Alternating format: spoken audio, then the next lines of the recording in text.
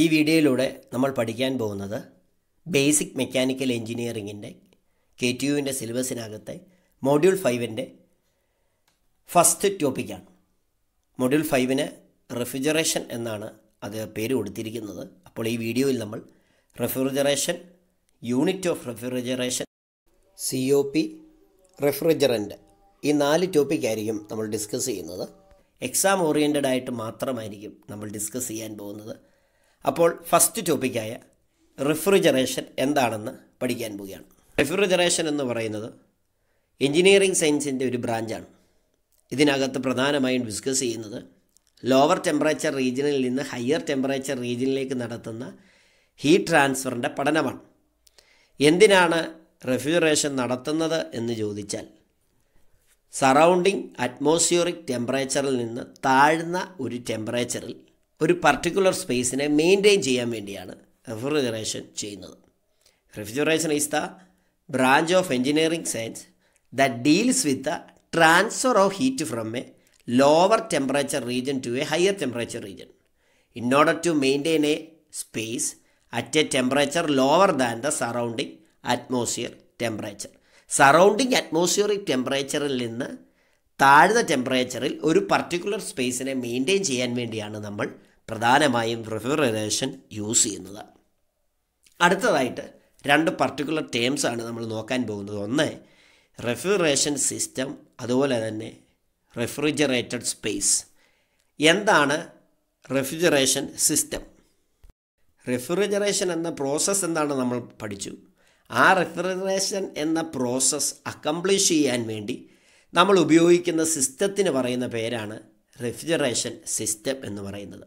The system used for accomplishing the process of refrigeration is known as refrigeration system. ഇനി അടുത്ത term refrigerated space.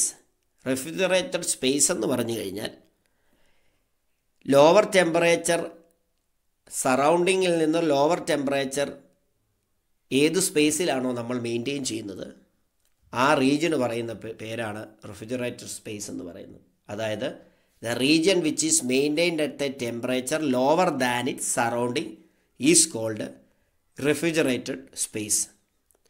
നമ്മുടെ practical ലൈഫിലൊരു ഉദാഹരണം പറഞ്ഞാൽ നമ്മുടെ വീട്ടിലുള്ള റെഫ്രിജറേറ്റർ, അതായത് ഫ്രിഡ്ജ്, അതാണ് ഇതിന് നല്ലൊരു ഉദാഹരണമായിട്ട് നമുക്ക് പറയാൻ കഴിയുന്നത്.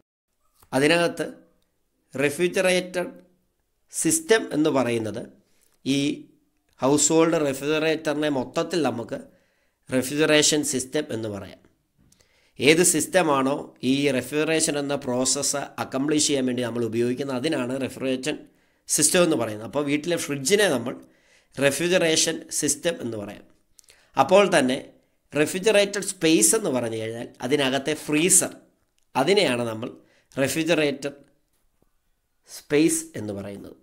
അതായത് where the heat is continuously removed for maintaining it at A lower temperature it is called refrigerated space.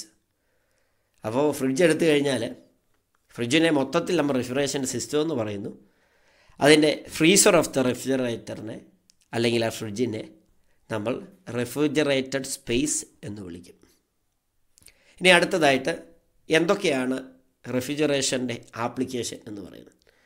ഒന്നാമത്തേന്ന് പറഞ്ഞാൽ long preservation of food items without spoiling. ഭക്ഷണ വസ്തുക്കൾ കേടാകാതിരിക്കാൻ വേണ്ടി ദീർഘനാൾ സൂക്ഷിക്കുവാൻ വേണ്ടി നമ്മളിത് ഉപയോഗിക്കും.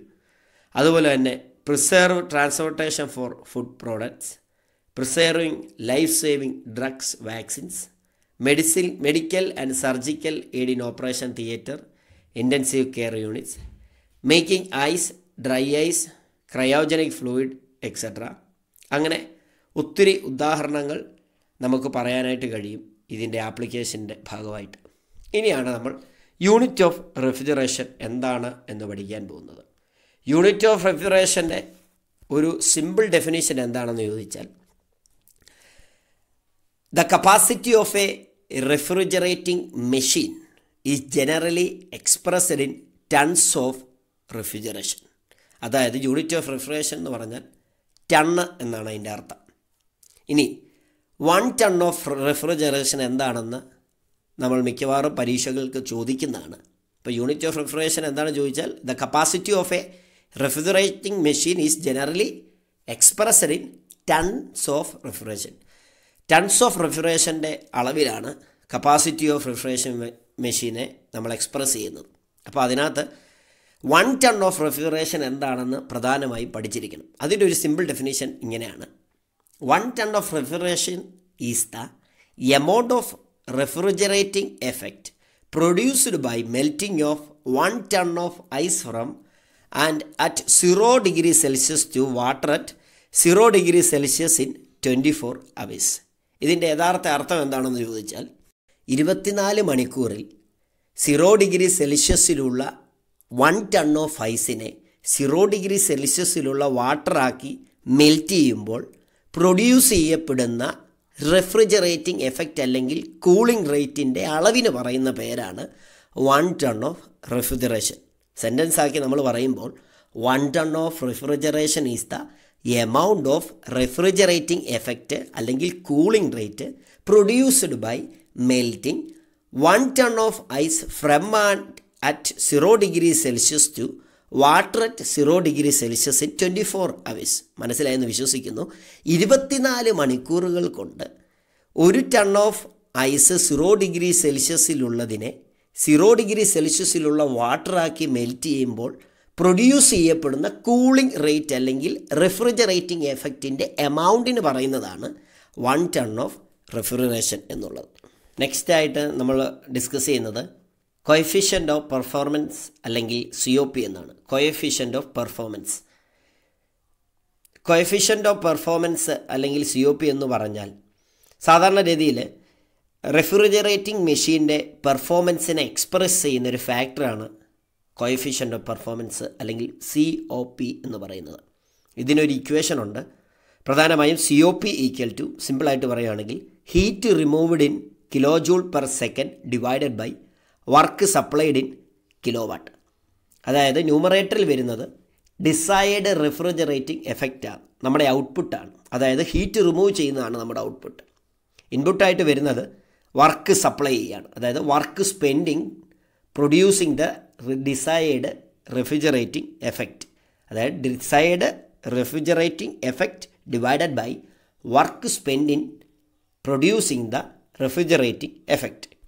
ഒരു സിമ്പിൾ ഡെഫിനേഷനായിട്ട് പറയുകയാണെങ്കിൽ the COP of A refrigerating system is the amount of heat removed from the refrigerated space to the work supplied to achieve the heat removal.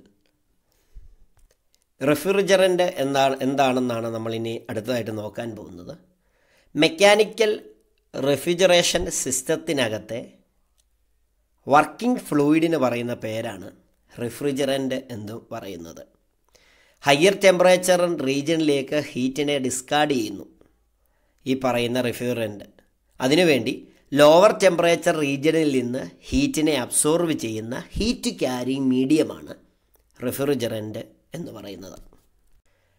Vapour compression refrigeration സിസ്റ്റത്തിനകത്ത് ഉപയോഗിക്കുന്ന 2 റെഫ്രിജറൻറ്റിൻ്റെ എക്സാമ്പിളാണ് അമോണിയയും ഫ്രിയോണും.